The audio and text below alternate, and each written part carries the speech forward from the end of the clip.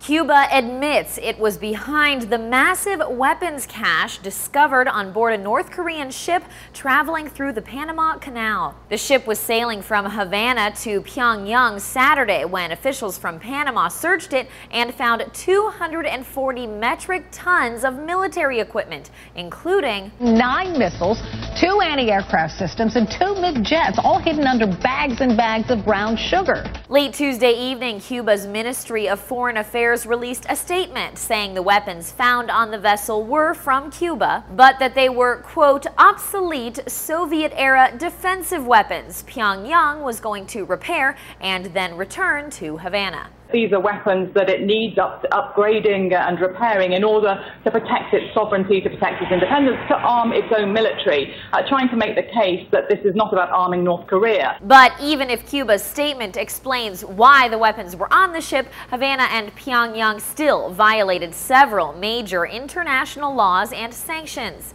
First, Panama forbids arms shipments to pass through the canal without prior approval. But even if Havana and Pyongyang had notified officials, it is unlikely they would have let the ship through, since a United Nations security resolution prevents weapons shipments of any kind to or from North Korea. A BBC security correspondent says Cuba's admission explains why the 35-member crew fought for 5 days to keep officials off the ship, but that the incident still doesn't fully add up.